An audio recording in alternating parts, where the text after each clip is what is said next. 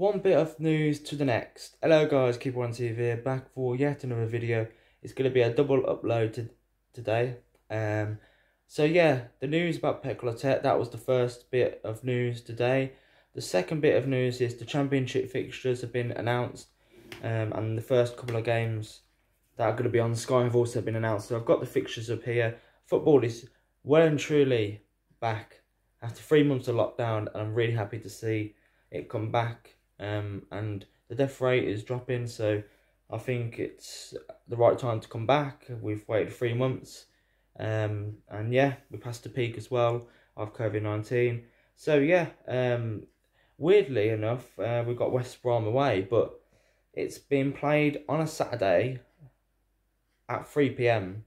So we're going to be on Sky. That game is going to be on Sky Sports. I don't know what other games are going to be on Sky Sports. I'm not too sure. I think season ticket holders get to stream every single game live, the last remaining 9 games of the season. So West Brom away, 3 o'clock, Sky Sports on a Saturday. That's unheard of. I've never seen anything like it. A derby at 3 o'clock on a Saturday. Just imagine if that was Villa away. I don't know what they'll do. They'll probably move it to a Sunday, won't they? But then we've got Saturday the 20th of June, West Brom away, 3 o'clock kickoff. Then after that game, we have to wait a week to play Hull on the 27th of June on Saturday. So we're going to July.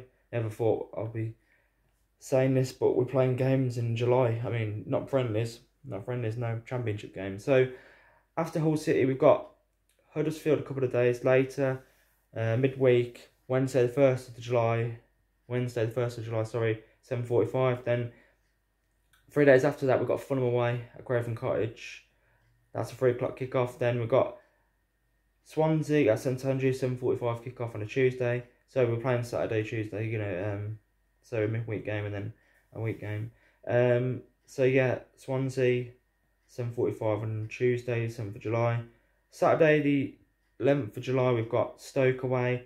Tuesday the 14th of July, we've got Charlton at St Andrews.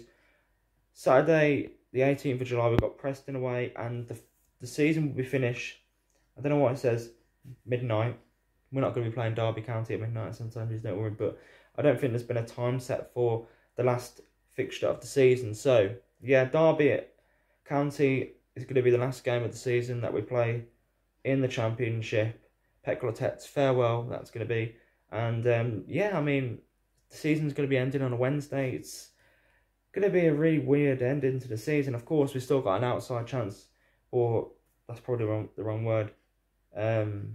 We've probably got, there we go, breaking news just come up there. We've probably got a slim chance of making the playoffs. It's probably like a 10% chance. But yeah, the Premier League returns in 9 days, and the Championship returns in 12 days. We're one of the first teams to be playing in the Championship.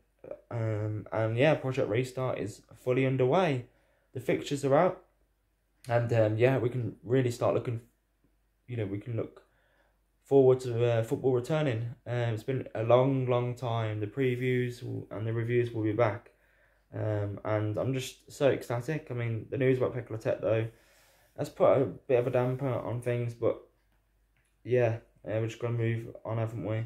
But yeah, anyway guys, make sure to like, share and also subscribe. It's been Keep On TV. Like I said, it's been a double upload day today, and yeah, what do you think about the fixtures? Leave it down in the comments. I can't really say you're going to any, because they're all going to be played behind closed doors. Anyway guys, thanks for watching. Keep on.